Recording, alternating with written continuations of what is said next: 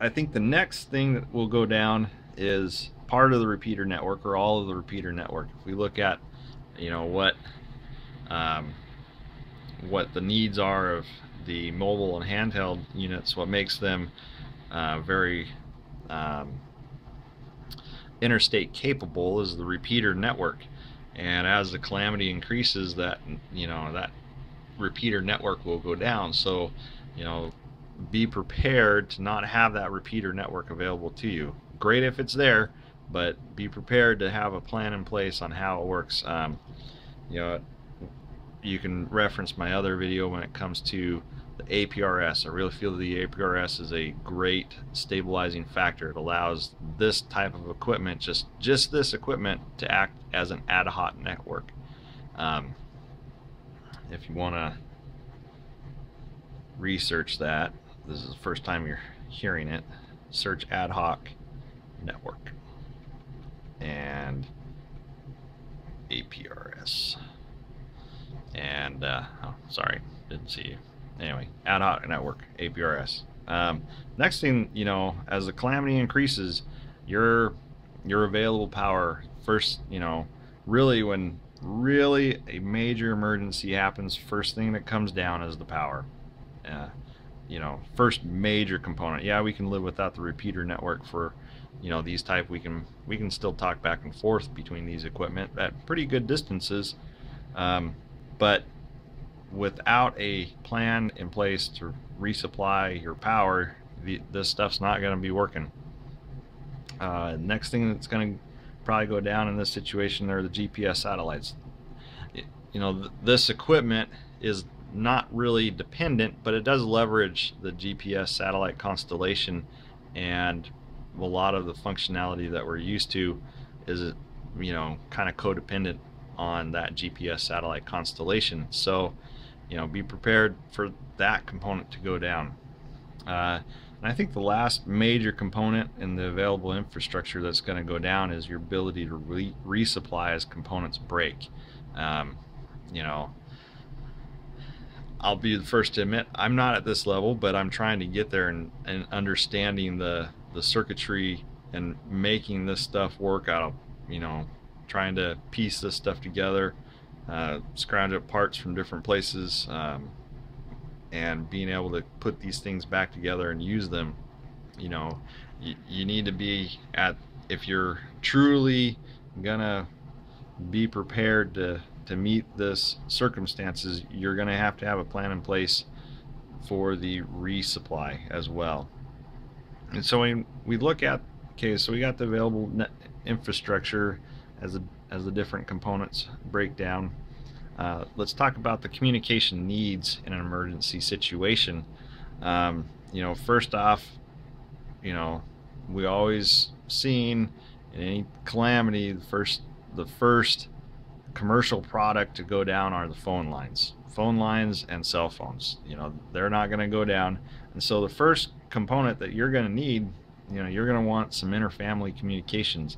If the calamity happens while you're at work, you're going to want to communicate to them, hey, I'm fine, where are you, how can I get to you? If they've already evacuated and you're the primary household provider and your family's already evacuated a situation, why travel 20 to 30 miles back to your house, depending on how far away you are? Why travel back to your house only to find a note that they've left? So you're going to need that inter-family communication needs. And then as we see a larger, as the turd factor is increasing, our needs are increasing. So not only are we going to need inter-family, but we're going to need community-wide communications. We're going to need communication needs that allows several thousand people to be on the net at one time. And then we go into emergency management. We talking about the utilities, the medical, the civil protection needs of your community. All of that takes communication between the interagencies. So when you're talking about emergency management, you're going to need to have interagency. You're going to want an ad hoc network so that everybody can be on the net communicating and establishing resources and moving resources to where they need to go. And then let's talk about keyboard to keyboard. To me, it's not just keyboard to keyboard. You know, your needs. Let's move over here. I hate showing screenshots, but you know, let's just say this is your community and you're involved in the CERT program, and this, you've broken out your assigned CERT network, and as you're, you know, say this area were to get hit by an earthquake, not everybody's going to need the same resources. In fact, there's going to be some components of this neighborhood that were hit harder than others, and there's, you know, really your communication needs are going to be meeting and transferring resources from where you have them to where you need them. And so really your components that you need within inside of an emergency, being able to capture that damage assessment and push it to those who need it. You can't do that prior to the earthquake, or you can't do that prior to the blizzard. You don't know where your emergencies are, and hopefully you've kind of established where your resources are, but you aren't gonna know where your emergencies are and where you need to transfer those resources to. So being able to capture that data in a GIS program, this is quantum GIS, so let's mark that so you can reference it. So GIS, and look at quantumgis.org. You know, you're going to want to integrate these into your emergency management plan prior to a calamity. And then, you know, when we start looking at these global calamities, you know, that's where your mobile handheld limit, you know, you're not going to get global purely on these mobile handhelds. It's not going to happen. You know, and then once you get past the, you know, your HF radios, you know, they'll get global, but that's about the amateur limit. And I realize there's some gray zone in there. That's why I kind of put it in there. Depending on your situation, you may be able to push it past into here, but you know, for the sake of argument, when we talk about a invasion, amateur radio is not going to be the solution for an invasion. Frankly put, you know, if you're dealing with an outside force, or if you're part of a resistance, if you come up with, you know, basically single frequency open, or you know, your open frequency talk, you know, the hammer's going to come down pretty hard on you. You might get away with it here and there. You might be able to practice some pretty good OPSEC and whatnot, but you know, the hammer's coming down in an invasion if you're using this equipment. So, you know, really what, you know, in invasion type scenarios, you know, you're going to need some military grade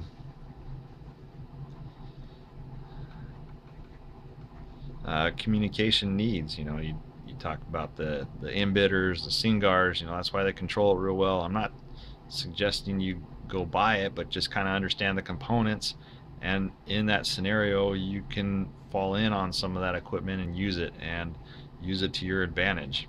You're definitely going to want encryption, and spread spectrum technology, you know, definitely has been a huge factor in any type of military operation. They've been doing that since the 70s, 80s, the early 80s. They realized, oh hey, I show up on a battlefield and guess what the enemy does? They jam you. And if you don't have a spread spectrum technology, their jamming techniques are gonna jam you, and you're not gonna have communications. And another thing the enemy does is they tend to listen to you. So anyway, just some thoughts. Wanted to put this Turd Factor Paradox out there for those to see and kind of talk about, you know, the limits of the amateur radio, the benefits of it. You know, I'm definitely, hopefully you're, 17 minutes into this. Hopefully I get the getting across the idea. You need amateur radio. You're going to need other things as the calamity increases, but an amateur radio is going to meet the needs, of most of this. That's a lot. For the amount of money that you spend on this, you're going to get a pretty high return, and you're going to be pretty set for, you're going to get a fair portion of that met by the amateur radio technology. Anyway, thanks for tuning in. Hope you kind of enjoyed some of the thoughts. Post comments, let me know what you think. Thanks. Bye.